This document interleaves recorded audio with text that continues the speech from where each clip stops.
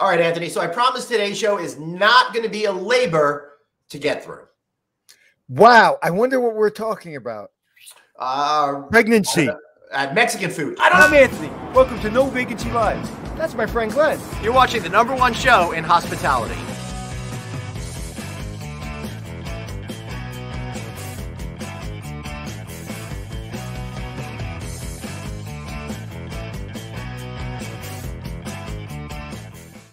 Hey everyone, we got Anthony Melchiori over there. I, of course, am Glenn Hausman. Welcome to No Vacancy Live. Anthony, so great to see you today, man. How's it going? Great to be seen, man. I love that. I love your green screen. Your green screen looks so real. Thanks. And you're in Chicago right there, aren't you? That is right. It's because one of our guests happened to be from that area, and this happens to be his hotel over there right now. It's the Sable Hotel Curio Collection Hotel at the Navy Pier in Chicago. No, Anthony, I'm not in a green screen. I was just telling the guys I rented a helicopter. I'm actually hovering above one of the Great Lakes. Well, I had breakfast this morning, and I showed you the picture where I was having breakfast, and it looked a lot like that background. I was very fortunate to be. It did. Well, at least it was. I was going to say like that. Wait, this part of the screen. Yeah, right there, just the water. Sorry, I couldn't get that going right. Oh goodness! So it's so great to see you, man. It's good to see you, man. All right, and, so wait. I gotta ask you a question. When are we going to the Garden City Hotel? Because you said you weren't going to. Forget. You weren't going to forget when you got in the car. No, I didn't. I didn't forget. I was actually thinking about it this morning and said I made a mental note that I got to talk to you. And I'm thinking, we've got no shows after Monday of next week because I'm going to be going away. Then the week after that, it's taken. But maybe I don't know, dude. We got a lot of stuff already booked over here. I'm looking at this schedule, but I promise you, I will reach out to the incredible Grady Collin, and we will get there sometime before this calendar year is over. All right, brother. All right. But I'm really excited because today's going to be a little bit different of a show, Anthony, because, this labor issue has been such a big issue, hurting the folks in the hospitality business that are running their businesses. And we already know in some cases, rooms aren't being sold that could be sold because of this labor crisis. And us here over at No Vacancy Live, well, we want everybody to have successful 2022. And the keystone to that, Anthony, is our good friends over at Hotel Effectiveness. And what we did is No Vacancy Live partnered with Hotel Effectiveness on a labor perfection toolkit, which is designed to help hoteliers optimize their 2022 budget plans and achieve not 50%, not 80%, nay, not even 95%, but 100% perfect labor costs. So we're going to be debuting a lot of that data today, and a lot of the quotes and stuff that are in the report were collected by us through some of the different interviews we've been doing over the last couple of months. So let's start off by bringing into the show Mr. Dale Ross, returning to the show. How are you, sir? Hey, guys. Great to see you. It is great to see you, Is that a green screen? No, this is actually my wall. That's right. Ignore the fact that it was. Your green screen's as good as his. Hey, thanks. I like it. And now, a man who does not believe in green screens. He's keeping it old school. We got Bob Habeeb, the CEO of Maverick Hotels and Restaurants, whose beautiful property we were just talking about right here. So I'm excited to have both of you on. Bob, you haven't been on our live show yet, so it's just really exciting to have you over here. Welcome. Thank you. It's our maiden voyage. It is. I would like to take a maiden voyage to your hotel. Now, before we get into it, I just want to catch up with Bob for 1 second. Bob, tell us a little bit about what you've been up to at Maverick Hotels and Restaurants, how you're feeling today about the overall state of your business. Speaking first to the development side of the coin, after a hibernation through the COVID period, it was tough to get anything developed, right? Debt was impossible and everything was frozen. And it's like that bear has woken up from hibernation. The markets are hot.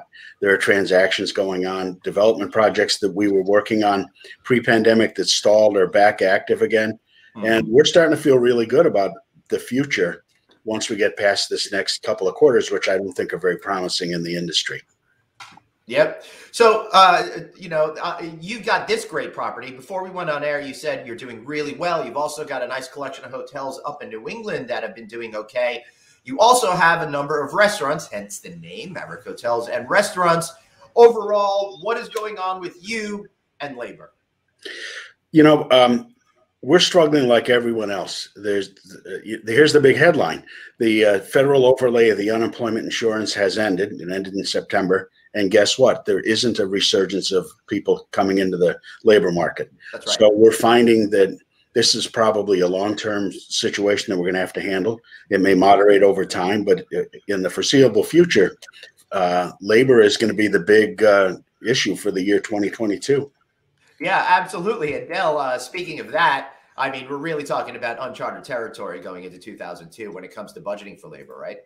That's right. Exactly. I mean, to be honest, hotels have been missing their labor budgets pretty badly for about the last 5 years, just because wage rates have gone up a lot and attrition, turnover rates really high. So even before the pandemic, labor budgeting was pretty imprecise. Now it's just about impossible. It's hard enough to forecast revenues in this volatile market, but getting labor correct is incredibly hard. And there's just so many different factors that are making labor a lot more interesting than it's supposed to be. That's true. A lot of people are laboring over it.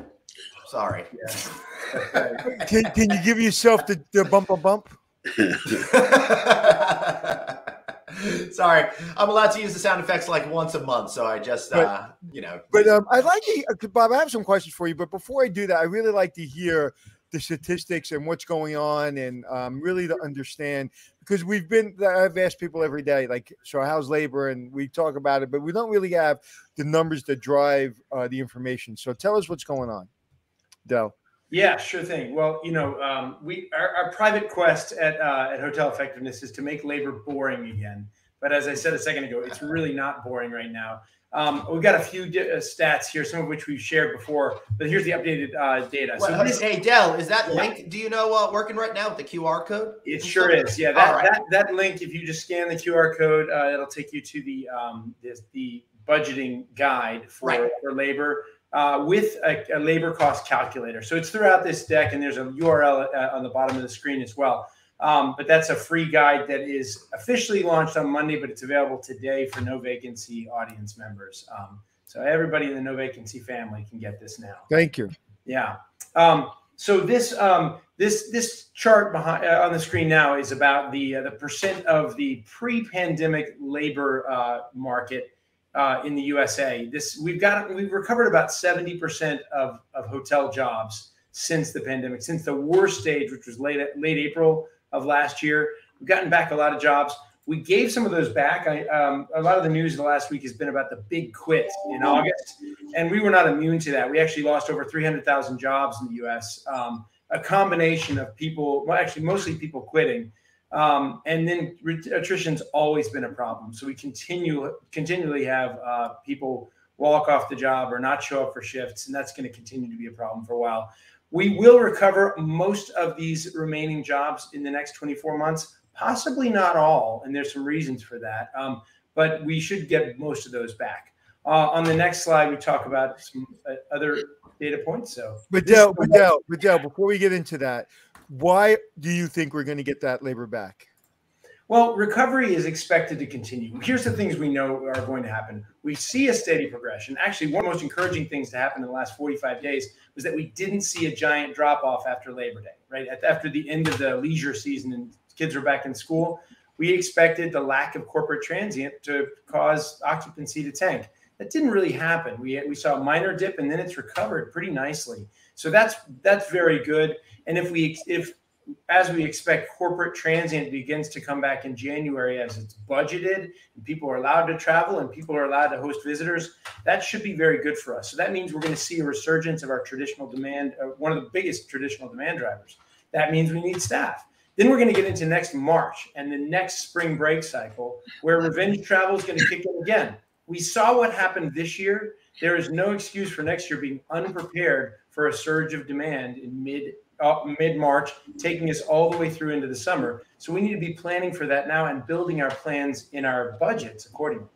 Yeah. But what do you think is going to make people, when we talk about the big quit, why are they going to, for lack of a better term, unquit? Where are we going to find these 30% of people miraculously? Where are they going to come from? A couple of challenges there. We are learning a lot about how to recruit and onboard. We as an industry, we're so desperate to find people that we didn't actually do as good a job as we normally do onboarding, about in making sure people who joined us, who largely had come from outside the industry, making sure they knew why we were here, the purpose of hospitality, the purpose of lodging, and the critical role we play in society. We didn't do that. We just handed them a housekeeping cart and said, good luck. Right. That didn't work well. So I think most of the management companies that we work with are really taking a lot more time with the onboarding process and making sure people really buy into the purpose as much as they learn how to do the job. I think that'll help. The other thing is we're learning a lot more about sources of labor and how to use it more efficiently. Anthony, you'll love this stat. This is not in my chart, but did you know that 30% of people in our industry in the U.S. who are eligible and want 40 hours a week are not getting 40 hours a week of work? That means we've got a massive pool of labor that already works for us that we could tap into.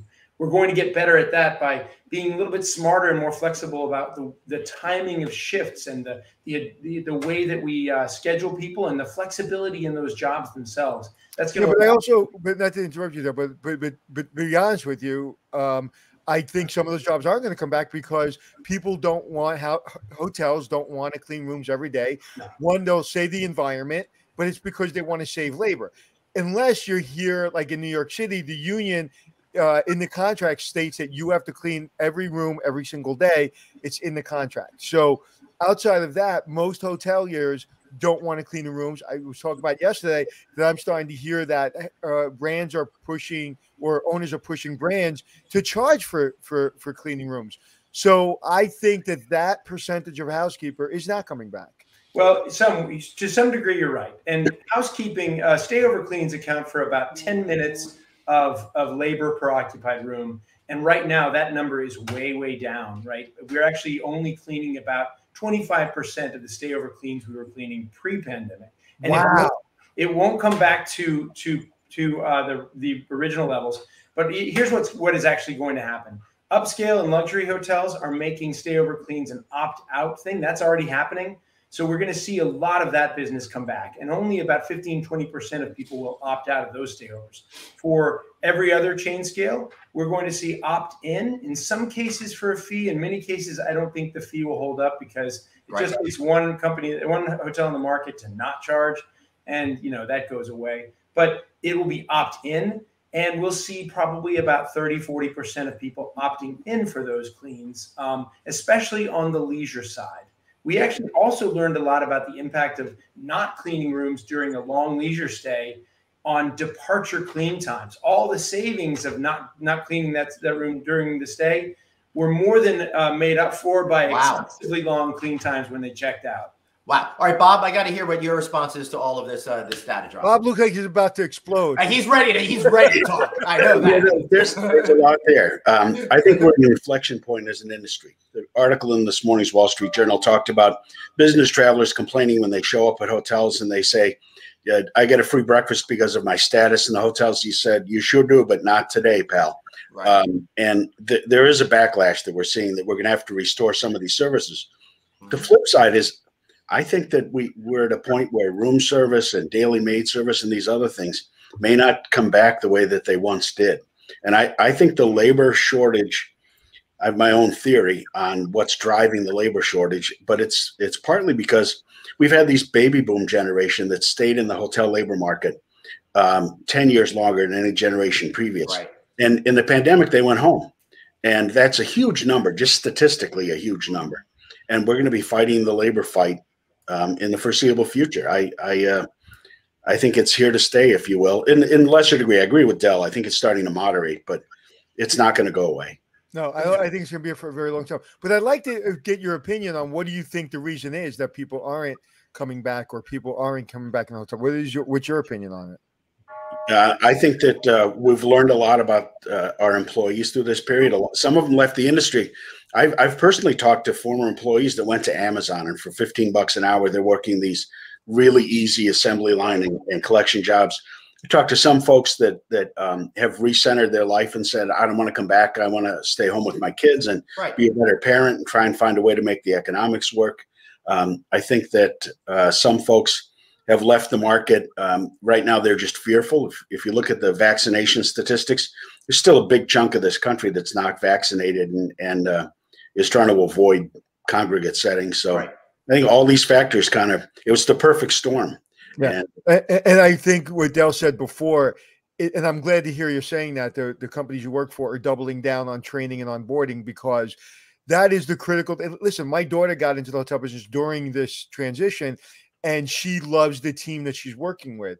And she never really wanted to get in the hotel business or has a love for this business. She got on it because wedding planning wasn't, going. She got out of school and it wasn't happening because of the COVID, and she got into it, and she likes it because of the team and the onboarding process.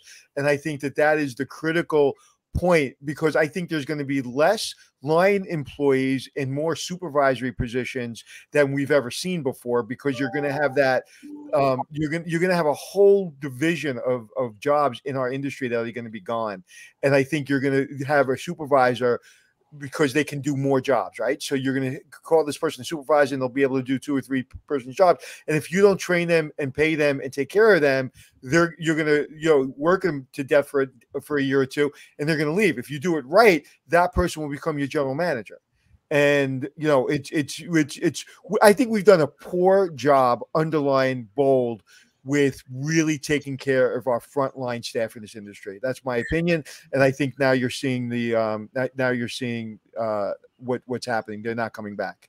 I think that was exacerbated by the pandemic, because honestly, as an industry, we ended up going from Thanatos to Eros so quickly, and people, we weren't able to keep their medical coverage whole. We weren't able to give them any kind of continued income, and we forced them to say, "Hey, I thought you guys were all about, the people and hugs and teamwork." And when the chips were down, the industry kind of bailed on us a little bit, and that pushed some people into a different career.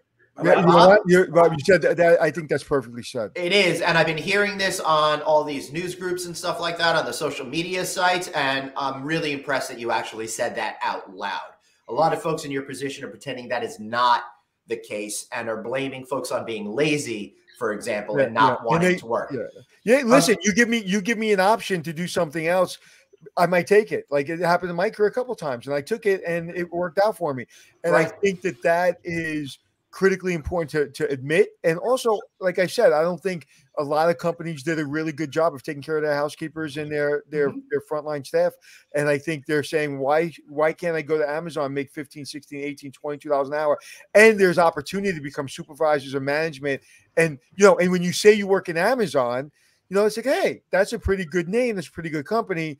So you feel good about, and you hopefully you have pride in the company you work for. So, Dale, I'm sorry, I know you enjoy your graph, so I want to hear more. No, I want to see the data. We're going to get right back to the data, but I want to make sure that you guys tell PJC Pockets that she must get her children to go into the hotel business. Well, PJC Pockets and I had a beautiful breakfast this morning. and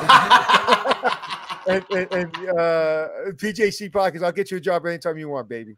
And PJC, there are more manager jobs open because we always have seen line level roles turnover like there's no tomorrow. Yep. But this year we saw manager turnover that we've never seen before. Assistant general managers from May and June were turning over at a rate of that would have led to 100% attrition in the year. Now that slowed down, but AGMs were being burnt out, and they were also seeing that their bosses, their GMs, the job they aspired to, were working even harder and doing even more thankless tasks than they were. And they were pulling the ripcord and switching over and becoming shift supervisors at Amazon distribution centers. So, listen, we've seen it on this show, Dal, where we're looking at, we won't mention anybody, but we're looking in the souls of presidents and general managers and vice presidents, and they can't hide it. Yeah. They're shot.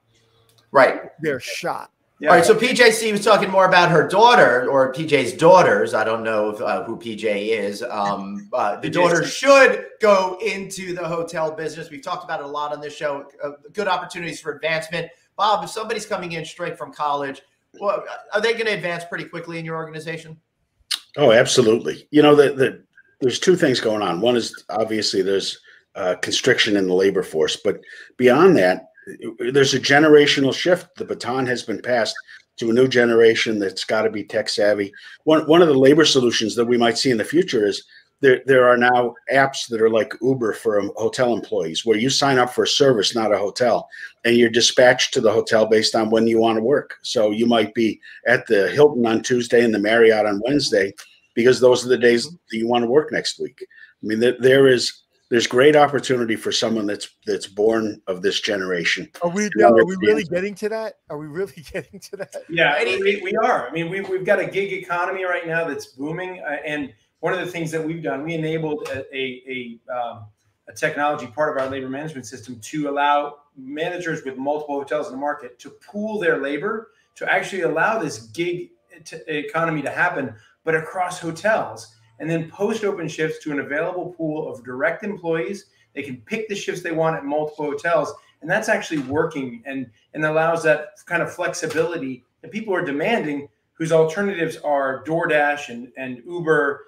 and any number of other gig type economy jobs that pay pretty well, but give them absolute control over labor, over their hours. Right. So, Del, how is this affecting what people are being paid in the hotel business? Boom. Wages. Yeah, well, we know they're going up. I just wanted to share some of the latest information. So these are the most popular positions in hotels today. And you can see that across the board, wages are up against 2020. Something that's remarkable there, 2020 wages were ridiculously high compared to history because only the most tenured people were still left, right? So being above 2020 is a big deal. They aren't going to come down ever, but they're going to keep going up for a while. Room attendant rates, this is the national average, $13.77. I promise you, Bob's not seeing $13.77 an hour in Chicago. Absolutely not, right? In major markets, we're seeing rates that are approaching $18, $20 an hour, starting wage for room attendants, just to get them. And they're having a hard time. New York City's $36. New York's its own planet when it comes to labor. It always has been. And it's going to go up. So this is another thing that has to be accounted for in the planning process is rising wages. It also means you can't afford a static staffing model that you used in the past. When demand and occupancy were really predictable, so Tuesdays always looked like Tuesday, right? They are always the same. You could probably reuse a schedule week after week after week. If you do that now, and we see these kind of volatile dips that we're seeing all the time or spikes, you're going to either be grossly overstaffed at a massive cost premium or understaffed and you damage the guests. And it's also, Bob, and you can probably talk to this, it's also, if I'm looking at a hotel that looks like a good price, that is already a hotel that's been built and working, or a new build that may be a couple of dollars more, but I can get the efficiencies into the new build and take care of like maintenance. I won't need as many maintenance people. Maybe I won't need as many house persons because I have a laundry chute. So you can really look at this labor graphic and really say, you know what? Yes, it's going to cost us a little bit more to do it this way. But if you look at the labor and you take it out over 5, 10, 15, 20 years, it more than pays for itself. Oh, absolutely. I mean, that when you're designing a hotel today, there's a whole new set of parameters that you have in your mind as it relates to making the hotel labor efficient and so on and so forth. And then the future, you hear people now talking about robots and everything else, kiosk check-in, robotic room service delivery. I think that's, for the moment, a bridge too far, but I don't think it's far-fetched. Right. I think, Joe, I'm sorry. What do you think?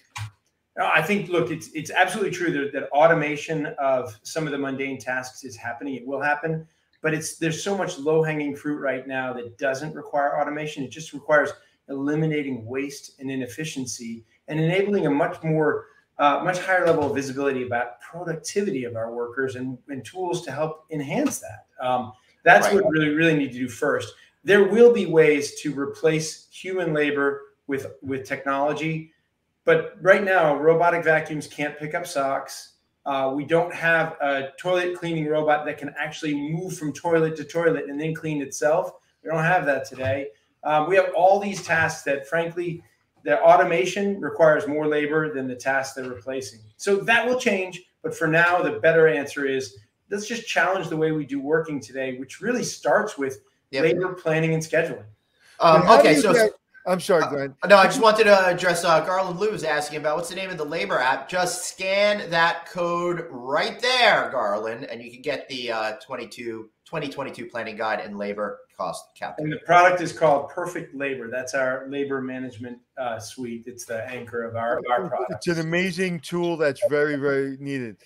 Yeah. How do you, Bob, how do you take a generation of people that are managing the new generation with this mentality of gig work and, I don't want to work overtime and I don't want to take that extra day. When we were growing up in this business, or somebody said you want to work Saturdays and Sundays, they didn't wait for us to say yes. They already put you on the schedule. They expected us to do that and say, thank you, may I have another? And as they're whipping us. And we were like, okay, no problem. I only work 20 hours today. I can work 22 tomorrow. And I don't need to eat lunch.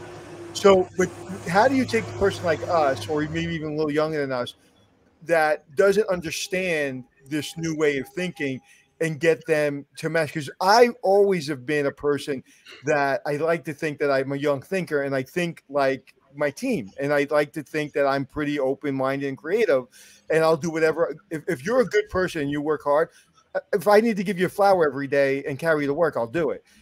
Because I know how important really good people are. So are you seeing that with the older generation trying to manage the newer generation? Yeah, Anthony, I think youth is a state of mind more than it's the number of birthdays. And I know a lot of people in our business that couldn't let go of the past. And I had a guy that I had to let go not long ago. And I said, look, if you want to wear bell-bottom pants and dance the disco, that's your business. But the rest of us have moved on. And I think that's mission critical for people that expect to stay in this business. The pandemic only exacerbated the need for work-life balance. The future is going to be very much all about people getting the schedule they want, the days, 40 hours a week. When we were young pups and worked 7 days a week, 60, 70 hours, because that's what was expected. That was the standard of the time. That standard isn't there anymore.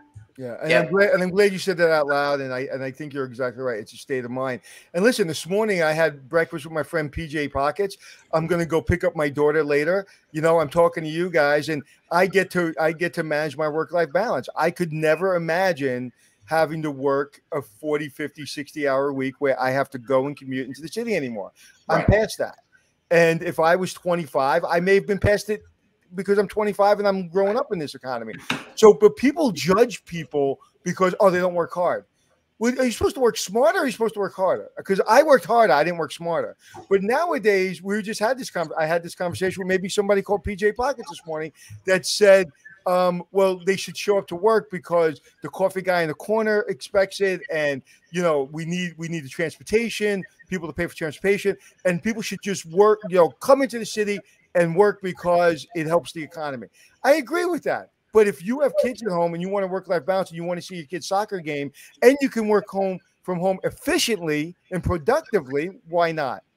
I'll tell you, if I can just chime in, the thing that I've learned through all of my career, especially now focusing specifically on labor, is that people do care about balance. They really do. But what they care most about is they want to know that they matter. They want to know that what their job is about is something that they care about. And as I said earlier, that's something that we've kind of missed out on in the last year. We really haven't done as good a job making sure people knew how important the hotel industry is and how critical it is to provide a safe, clean, comfortable place to stay to people who are not at home and can't stay there. That's really important. And right. That will actually transcend some of the other, frills and benefits that less meaningful jobs may offer, that frankly, some of them might even pay more. Right. Bob, I want you to answer that, but I also want you to address this question that we're getting from friend of the show, Andrea Stokes over at JD Power. Labor pooling. What do you think about that? I think labor pooling is going to become a necessary evil. It's again, something we would have never thought about 10 years ago, but it goes back to the notion of like the Uber app for employees and hotel clusters where you're exchanging labor. Mm-hmm. I think that it's going to be a need. It's a necessity in the near future. Yeah. It's happening right now. It's happening right now with hotels. That's why we created this Coverage Finder app. We realized that with all this labor on the sidelines and unused labor in the hotels, it really wasn't a labor crunch, we can't find the labor. It was we can't find the coverage that we need. So by changing that and realizing we have lots of labor that we just aren't tapping into very well, including our sister hotels, we've been able to help hundreds and hundreds of hotels with just who have multiple properties in a single market. And it also lets employees see, hey, I work, like if you look at, let's just take Highgate, for instance, here in New York City. You know, they have so many hotels in New York City, have low scale, upscale, all kinds of scales. Why not use that pool? And you go to, maybe you work in one hotel in Midtown, then you work in another hotel, and you're like, oh, there's a position open in sales in this hotel. I really like this hotel. And it really gives you a tremendous opportunity to see what else is out there, and also doesn't get you bored. One of the things we know in this industry, and I've said it before, we all have all kinds of OCD and we all have all this energy, and you want to take a kid that has all this energy and put them in the front desk for 2 years, they're going to lose their minds. So having them run through the city in different hotels, I think is great. Different hotels, different jobs, right? Cross training and being able to work. Right. And you know what's interesting, Anthony, is you're reconnecting the employee to the management company as opposed to the property. Yeah, so if I worked at the Hilton downtown, that might be the way I perceived my role. And if using your example of Highgate, if I'm being moved from property to property, I work for Highgate. So the management company now has to reestablish that identity with the employee and make them feel part of the broader team. That's a great point. It's like the military or government. It's like, you know, you may move, transfer, go here, go there. I think that's a great point. And again, 5 years ago, I'd be like, you're all out of your friggin' minds. Yeah. But it's not only like, even before this conversation happened today, was I like, I don't know, can that work? It's almost like that not only should work, that should be the standard. Yeah, that's right. Yeah. So our friend John Foley, man, good to hear from you. He was just at the IHG Owners event. Newport Hospitality at Fargo operates 50-plus hotels. They're convinced housekeeping labor shortage, all about daycare. Sorry if you covered this. We talked a little bit about it, but very specifically, I'm hearing that more and more and more. Bob, are you experiencing that? How are you coping with that reality? Yeah, I do think that's a factor. I think that one of the decisions that people were forced to make during the pandemic was the work versus stay home. And the government made that decision really easy, because when you look at what they were able to collect from unemployment, in many cases, they were getting rent waivers and other things. It made that the math work for them. And now that they're looking at going back to the workforce, many of them are looking differently at the whole concept of their commitment to their family. And I think the future, we'd all be well advised to look at things like daycare and childcare and other things that help people achieve a better family work balance to attract them to the workplace. Del, are you seeing that? So it's absolutely true that childcare prevents people from taking jobs. And it is they even have bigger challenges than we do with attracting people, because so much of that business, it requires a subsidy and they can only pay certain amounts. But I will tell you this, there's a workaround that many might be able to take advantage of. As we talked about, occupancy is all over the map. It's fluctuating wildly. And we have high occupancy days and low occupancy days. It used to be that it's a matter of biblical principle that you must clean rooms after the guest departs, right? You clean them that day. But now what we've learned is that if you have a high occupancy day, that then you have checkout, and then you have 2 low occupancy days, rolling rooms and actually having housekeepers come in at night after their kid's other care provider is home from work can actually give you access to labor you didn't have before. And then you have the room ready when it's needed on that next high occupancy day. Rolling room strategy is actually the next frontier in making better use of the labor you already have and unlocking new labor sources. So, Bob, I have a new business for you. Go into the quietest vacuum in the world business. That way you can vacuum rooms at night and not disturb the guests. There you go. Yeah, I feel like that Dyson dude is probably on that one. We need to get stealth vacuums. I want to get back to the charts, but I'll throw one more curve in that housekeeper conversation, which is the industry has a direct benefit or to immigration policy, right? This is a gateway industry. First generation Americans come here. Many of them work in hotels in these jobs. Government policy has been to choke that supply off over the last couple of years, which has contributed to this situation. Saw a stat once that 1 in 5 hotel workers in Chicago was first generation American. And to the extent that those valves are opening again, that may offer us a little bit of relief. That would be great. Now, Colleen is saying that comes around. Childcare was bad in the 70s and 80s. I disagree. I like my parents not being home. I had access to Coca-Cola, cookies, and cartoons. I was really happy on there. Yeah, if you had the internet back then, that'd be a problem. That would have been a huge problem, or maybe a savior. Dale, what's going on here? Hours per occupied room dropped more than 25%. Yeah, this is kind of going back to something we were talking about earlier, which is the return of labor. Before the pandemic, a select service hotel occupied room required a little over 2 hours of labor, and a full service hotel required a little over 3 hours. That dropped like a rock, mostly because of food and beverage and stay over cleans, right? Those jobs, food and beverage jobs, almost entirely went away. Most of those will come back, especially as the catering and meetings segment comes back over the course of the next 18 months.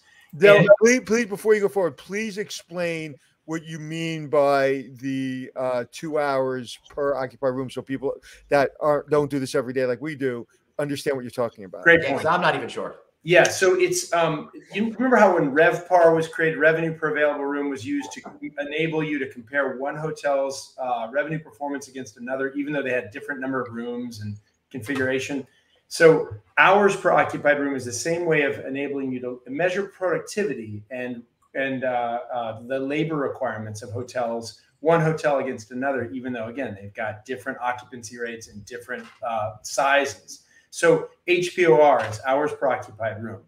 It's a good basis of planning. In this planning tool, we actually give the benchmark HPOR data for every major brand in the country and every asset type.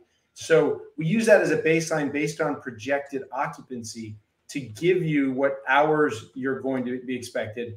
And then we use the local market wages, which we also have access to. We have over 5,000 hotels providing real-time data, and project the actual cost for the period that you're forecasting. That's in the tool that link gives free access to customers. So it's a labor forecasting tool, but it's all based on this idea of every time you have an occupied room, it requires a certain amount of labor measured in hours. Right. Fascinating. Bob, do these numbers look about right to you anecdotally? Yeah, they do. I think that the unknown is we've been using the pandemic, and I hate to say it's an excuse, right? But we have made a lot of adjustments to the way that we manage our labor because of the pandemic out of need. And consumers are getting less tolerant to that. They're expecting now that the pandemic is starting to wane, and we need to restore some of these services. And I think that's going to impact this in the future. Right. That makes a lot of sense. Anthony, you said yesterday on the show, people are learning to live with COVID and we're getting back to it. This is a side effect of the learning to live with it. Our expectations are back, right? Yeah, absolutely. I know when I'm going to hotels now. Something's going on with your internet. You're totally frozen there, Anthony. So let's take you out for a second and go to Dell. So there's no question that the labor is going to come back. And the biggest mistake we could make in budgeting now is to try and assume that you're going to see 2.1 hours of labor required for upscale and full service hotels next year. If you do that, you're going to blow through your labor budget by the midpoint of the year. That's why a dynamic staffing model, a dynamic planning model that actually adjusts with projected occupancy is really important to adopt. If people do nothing else, they switch from a static model where you just have a fixed cost that you're projecting to a dynamic one that moves and directly it aligns your cost not as a percentage of revenue, which is a really flawed way of budgeting for labor, but as an hours per occupied room or a unit of cost per occupied room. That's a much better way of doing it. If we budget that way, we're going to have much more accurate and usable budgets going forward. Glenn, how am I doing now? Better? You're perfect. Yeah. Well, I am. I know. Thank you. Can you tell me? And the reception is good too. So what, I find myself now, again, I know the business really well. I feel the pain of everyone, but I'm over it. I walk through a hotel and I don't care. Like, I care because of who I am in the business and what I've done. But as a customer, I don't care. Like, I want what I want when I want it because I'm paying the rate. I'll pay more. I'll tip better. I'll do whatever you want me to do. But if I want breakfast, don't tell me there's no breakfast in the hotel. And I have to. Now, if you're a hotel like in New York City and there's no breakfast and I'm in Times Square, that's fine because I'll go across the street to Starbucks, or I'll whatever. That's not a problem. But if I'm in a place where I have to get in an Uber to go get breakfast, that's a problem. And even in Vegas, Vegas hotels are big. I don't want to leave the hotel to go get breakfast or stand online for 3 hours. Many times I'm in Vegas and I just order room service because the lines at the coffee places are too long, and I order room service and room service is there. Anthony, I totally agree, man. That reminds me of when we were there last week. I went to go get coffee downstairs at the hotel I was staying at. The line was 50 people deep for a cup of coffee. So I went to go meet you where we were doing our broadcast that day. There were 3 people online. So I felt like, what? If I was a general manager of a hotel and I still have lines in my hotels, right, I'd fire myself. You've got to figure it out. You've just got to figure it out. There's got to be a way. You can't be we're all so in a rush. That's crazy, right? We're all in a rush to get everything done. We have no time for anything. We don't have time to think, but we have time to stand in line for coffee for 2 hours. I don't get that. No, I think that leaves general managers in a tough spot because I think that we are all mentally broader than just our business. We're getting pandemicked out, right? We're done with it. Yep. We want to get on with our lives. We're over all the restrictions. Add to that all the factors that we've talked about in this call and the fact that you just can't find people in those roles. And then the wage inflation. And I know a lot of people are going to empathize with this. When you present your budgets to ownership and you show wage inflation, the way that it realistically is going to appear next year, they act like you're from another planet. They don't want to hear it. And that leaves general managers in a bit of a difficult position. And that's why you need general managers that speak the truth. There's so many times in my career that I've walked into a room and I'm always people are always mad at me, but I don't care. I'm not doing the general manager dance. The general manager dance, Glenn, for you may not know, is about May and June. You start playing, saying, we're going to kind of decrease the forecast for September and October, November, December. Oh, September comes. Oh, December doesn't look so good because what you did in January, February, March, April, and May, you lied to everybody. So now you got to make it up in the last quarter. So we need more general managers that aren't afraid to get fired and go. Dude, it's like a standard in our industry. Right. It's like it happens every day. Matter of fact, 99% of the budgets that are submitted are changed because people are giving the owners what they want and because they're getting pressures from vice presidents of management companies. And but I want to go back to what I said before, Bob, when I said that general managers fire themselves to those lines. There's so much technology right now that I would make people like Glenn when he's checking in saying, hey, what time do you think you have coffee in the morning? 9 o'clock? Great. Hey, this is the app. Please use the app. Put 9:15, your coffee will be ready. Thank you very much. There's a way to do this. And it's like we're all just like brain dead when it comes to these big lines for coffee in the morning in these big hotels. I don't get it. But anyway, so Bob, as far as forecasting and budgeting, do you agree with me? No, I totally agree. I think that we're at a point where we need to deal with the truth. And the truth is the industry is in a tremendous state of flux. Products like Dell's are in big demand because you need to manage your business scientifically. We have to embrace technology in a much broader spectrum than we have in the past.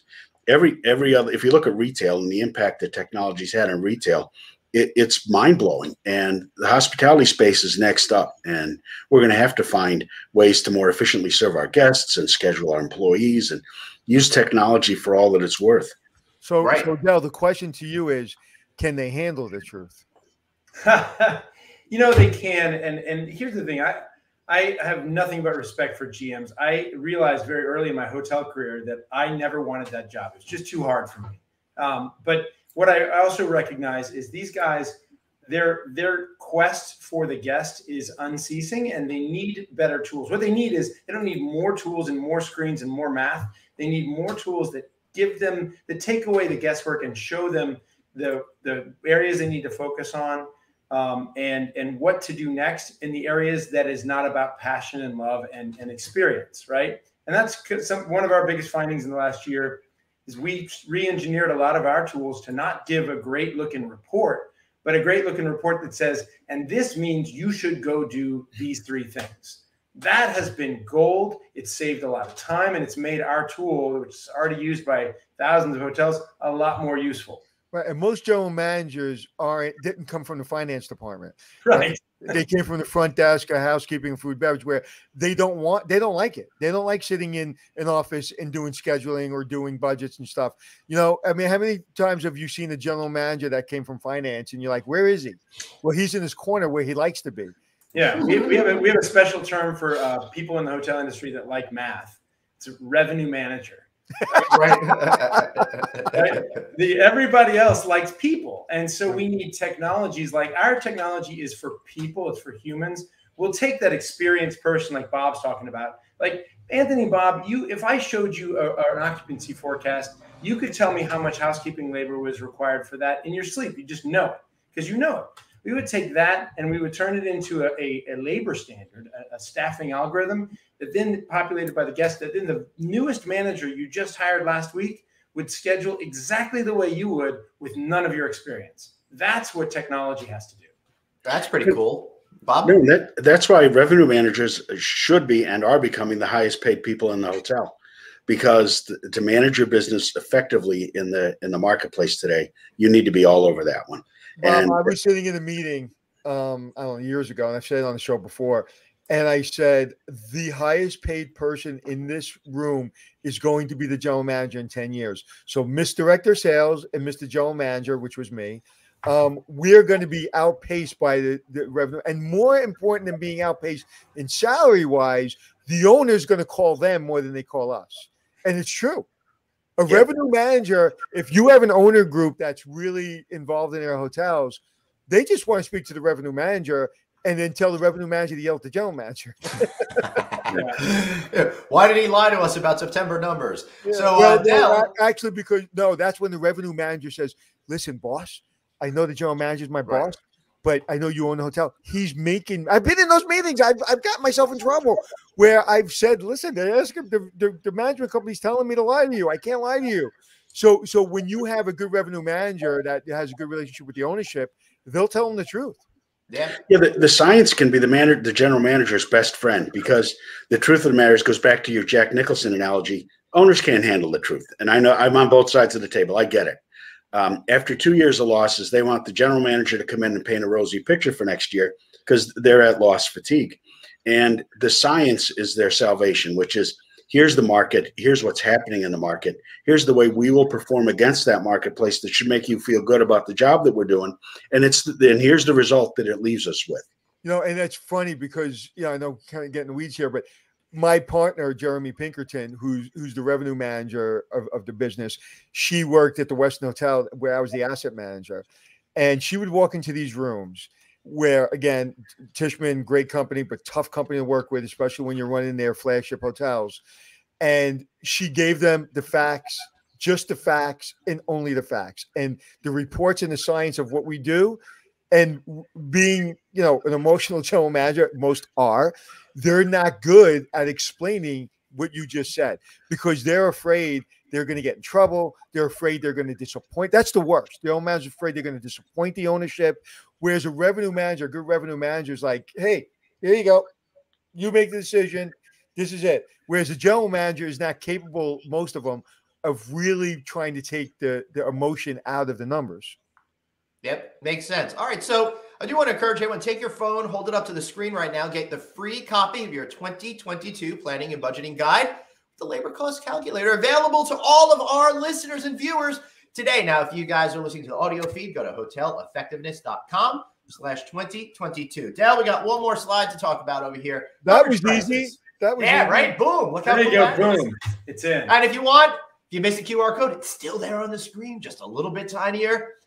Click on it while Dell's talking. Dell, what do you got for us here? So this is just a snapshot of use of overtime. So there are 4 sources of labor that hotels use, and this is a broad brush. You have your salaried workers, on which we've put a lot more burden in the last 18 months, right? We know that. We have our hourly main workforce, which is usually about 60% or so, or 60, 70% of labor, depending on the market. Mm-hmm. We have contract labor, which is used in some markets, it's the majority, depending on where you are. And then we have overtime. Overtime is not our favorite, right? In some cases, it's better than contract because at least it's our people. They do things our way, but it's quite expensive. We know that historically, keeping overtime at about 2% of total hours is a good benchmark. It's a good target for a healthy use of overtime. Circumstances vary, and there's good overtime and bad overtime, but that's a good rule of thumb. We have seen overtime usage just shoot through the moon in the last couple of years. Right now, we're looking at about 4% of all hours as overtime. And actually, this is because we're not able to use the full-time hours that are available within our existing team. Like I mentioned before, we can't get contract labor because the contractors are having problems hiring people.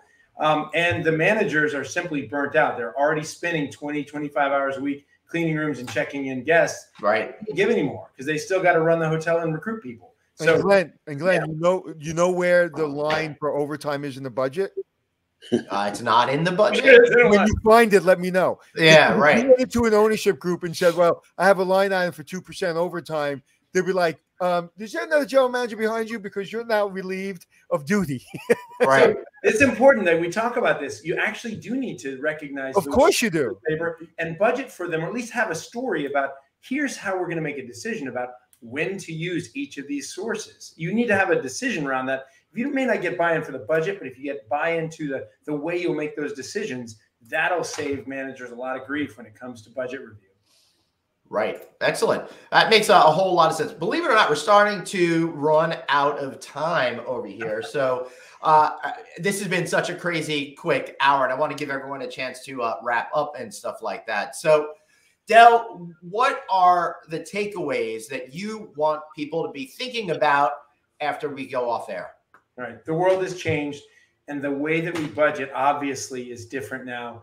It needs to be different for labor. So we're encouraging people to take advantage of zero-based budgeting. That's a nerdy way of saying you experienced the worst case, base case scenario back in April 2020. We can build on that and build a true, sustainable, supportable budget from that. Use benchmarks, performance benchmarks. Don't just guess at how a hotel like yours should be run and how much labor is required. Use benchmarks. Use dynamic scheduling and staffing models that flex with your projected occupancy, because we know that there's going to be volatility there. And then, really important, make sure you're paying attention to recruitment and retention, particularly predictable retention issues. We've actually created a retention risk dashboard because turnover is predictable. Pay attention to that when you're in your budgeting process, because if you don't budget for retention issues and turnover costs, again, you're going to have a negative budget surprise in a year where we really can't afford them. Well, right. We got to talk about this a lot on the show with you, and you have to come back as much as you want, because the biggest problem I find is that general managers don't know how to convince ownership that this tool is important and why it's important. And again, we tend to be an emotional bunch, so we don't really get into the nuance and the science. And really, I know me, I'm not able to explain stuff like this well to ownership. I always get my revenue manager or the smartest person in the building to explain it, because I always get emotional and say, I need it because I need it. Thank you very much. I'm writing the check. And I won't tell you what I say, and then I go back to work.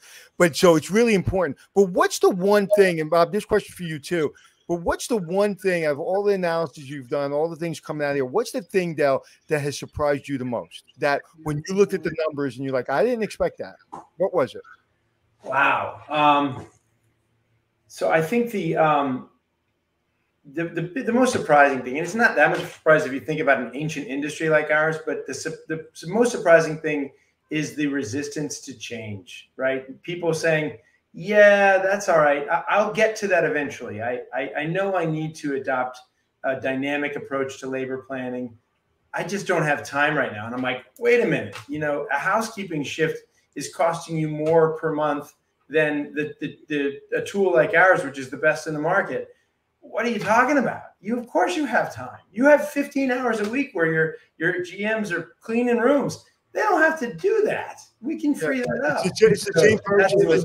It's the same person that tells me they don't have time to interview people. Why can't you interview people? Because I'm in human resources firing the people that somebody else interviewed. Bob, what do you think? Gosh, I think that the most surprising thing to me is where did they all go? When you look more acutely at the labor shortage, it's not just our industry. Everybody you talk to in every industry tells the same story.